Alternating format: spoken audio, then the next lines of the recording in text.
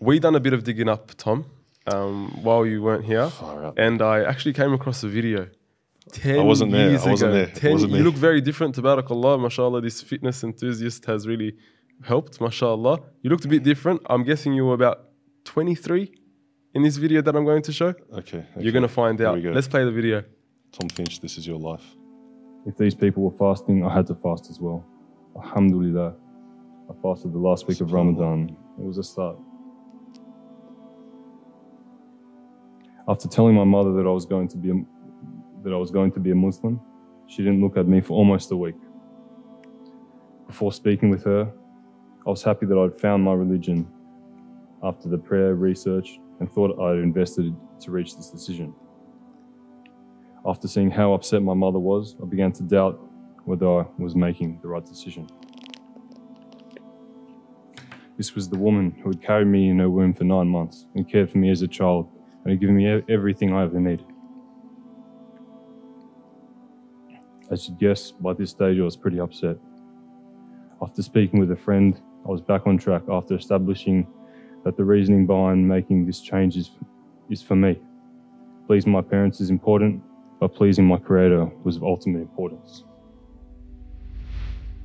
Wow.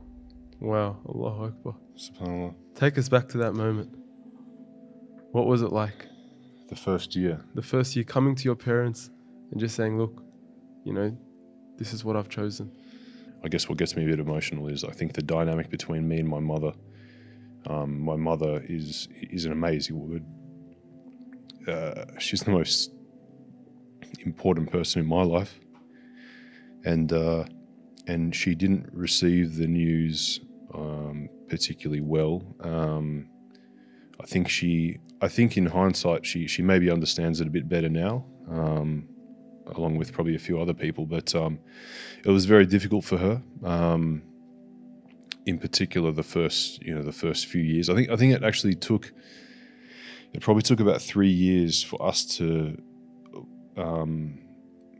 pull together a relationship which was somewhat representative of what it used to be. Like, my mother was like, carry any excuse for a party, Finch. Like any Friday night, like she would be inviting my friends over for a party or a barbecue or a get together. I wouldn't even know about it. I said, "Oh, Finchy, by the way, I'm coming to your house Friday." I'm like, "Okay, whatever, you know, I'll see you there," type of thing. So she's a machine.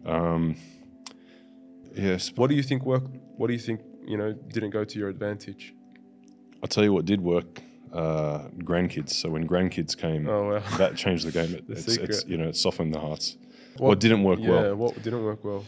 I think probably not sharing more sooner with my mother. I think you know, bringing someone along the journey. And if someone is really important to you, and you really want to make address a serious problem that you have in your life, whether it's a mental health issue or it's an iman or a faith issue or a health issue or whatever it is, like if you're going to make a big change in your life, I think the wise approach is you need a support team around you, and you need to bring people on the journey.